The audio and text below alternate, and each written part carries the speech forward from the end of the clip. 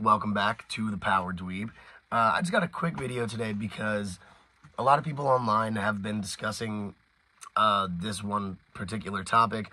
I've had a couple of conversations about it recently on Reddit, and it's just talking about Dino Thunder White.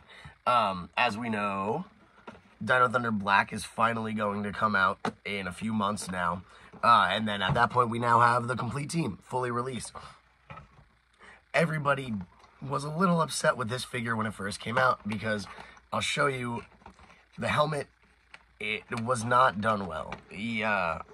Pretty much all of the black accents that are supposed to be around the face shield are non-existent. Which is odd because in the box design, it's there. It's like they know it's there. But if you take a look, nothing. It's pretty, like, aside from the fact that it's just not what it's supposed to be for screen accuracy, it's also just bad. It's not good looking. There's a reason they didn't design it this way in the first place. But, so Hasbro had to admit they were wrong with this one, and although this figure is, well, I want to say this is a 2001 figure also. This is a 2020 figure. I just said 2001, 2021 I meant, but it was 2020.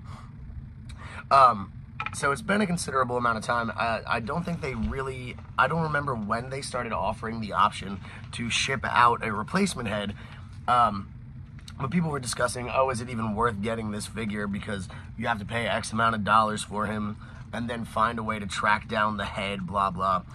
Thankfully, I just sent them an email on Tuesday.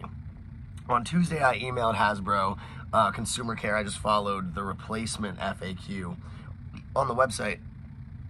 And so that was Tuesday. I sent an email. Wednesday, I got a confirmation. And last night, Saturday night, it was here. They will send you the corrected helmet. And boy, oh boy, it looks good. Here, hold on.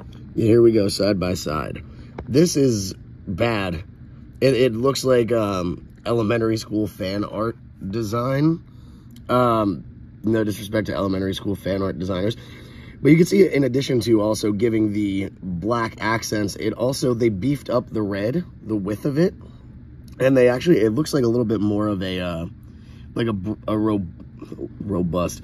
It's a bolder red. This kind of has, it's almost pastel-y. This is like the in-your-face red that you would expect for Dino Thunder White. He was one of the coolest evil rangers ever. This looks like an Angry Bird. I have to say, I'm happy with this. You know, it wasn't the best. It is cool, actually. I could see him without his little shield on. Pretty simple costume, but it's cool. You know, to get a replacement part, thank God they did so. I know they're doing helmets for A Squad Pink. I think they're sending out helmets for her as well. But so I just emailed them.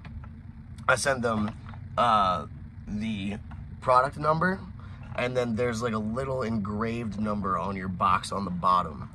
I sent that in. And yeah, they just had my address on file from my orders. It's kind of a bummer that I had to unbox him to fix it, but it doesn't really bother me too much because now at least I have a correct figure, and it looks fantastic now, in my opinion. Much better. Yeah, so it's quick and simple, man. If you have one of these and you need the replacement helmet, it's really as simple as shooting them an email and they'll send it to you for free. I didn't have to pay for shipping, nothing. Maybe there is some customer service to be received yet from Hasbro. Tight.